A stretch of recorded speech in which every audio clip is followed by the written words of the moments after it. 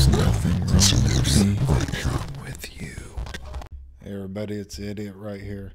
Figured I'd make a video show you how I fixed the FX1 3DO cd-rom drive.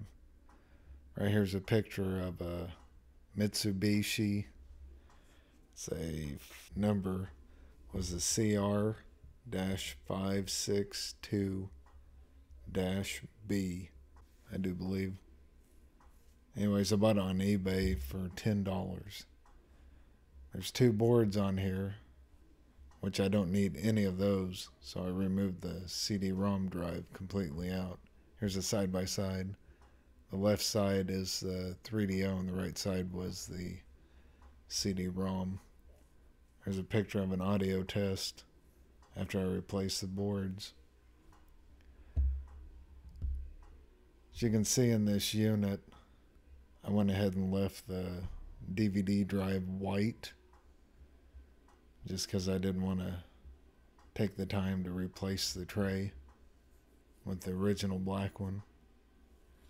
And it was proof of concept, so I could just show a picture of it showing that I did replace it. It doesn't have exactly fast loading times, but I don't believe the 3DO had quick loading times back in '93, I think it was. This is a project that I did, I think it was 6 years ago. And I posted all this information on an arcade forum. I thought I'd share a video. The only problem I see now, if you look up that drive, yeah, I think the drive is going for like almost $200 now because it's vintage. I think at the time I bought the 3DO for $50 because it had the broken drive. So for $60 I was able to get a working 3DO, which wasn't bad because at the time I think the units working were at least 200 something. So I figure if you're a vintage gamer and you like collecting these units, you can find a broken one, and if you can find the drive that it is. The type of a drive is a MKE. It's a 40 pin just like an IDE, but I believe the pins are backwards. So instead of going 1 through 40, it actually goes 40 back to 1. So if you were to plug it into an IDE controller, I think it would burn the drive up, or at least the control board. I have to double check on the drive number. As you can see, there's Gex.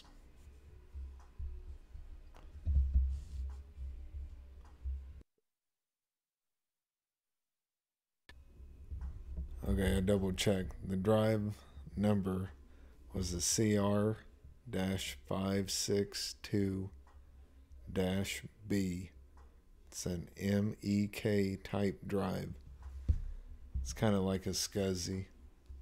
It's a 40 pin. There's probably other models that would work. This just happened to be the drive that I bought. I know when I bought it, the guy had a stack of them for like $10. Then I think it was a week after I posted all that information on the arcade forum, I looked back on eBay and all the drives had jumped up to like $60 or $70.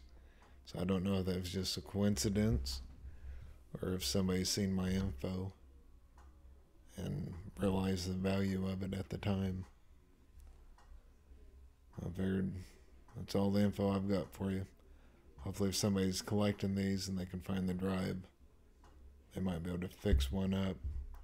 There's other alternatives. I think they have a USB board you can buy now and a RGB. But if you want to keep it as stock as possible, this would be the best route to go. We hate to see you go.